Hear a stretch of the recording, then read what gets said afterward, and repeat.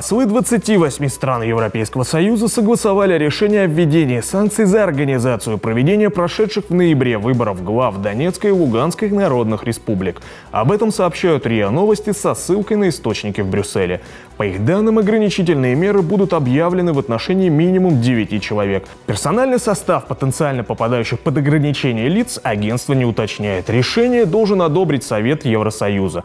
Только после этого оно вступит в силу. Плановое заседание должно состояться 10 декабря. Официальная его повестка не раскрывается. В повестке заседания Комитета постоянных представителей государств, в состав которого входят постпреды государств ЕС и их заместители, стоит вопрос о расширении антироссийских санкций из-за ситуации на Украине. О том, что страны ЕС начали обсуждать расширение ограничительных мер из-за выборов на Донбассе и объявят решение вечером 5 декабря, ранее говорил глава МИД Польши Яцек Капутович. Выборы глав ДНР и ЛНР состоялись 11 ноября. В Донецке победу одержал Денис Пушилин, в Луганске – Леонид Пасечник. Одновременно в народных республиках прошли парламентские выборы. По их итогам большинство в местных парламентах образовали возглавляемые Пушилиным и Пасечником партии «Донецкая республика» и «Мир в Луганщине».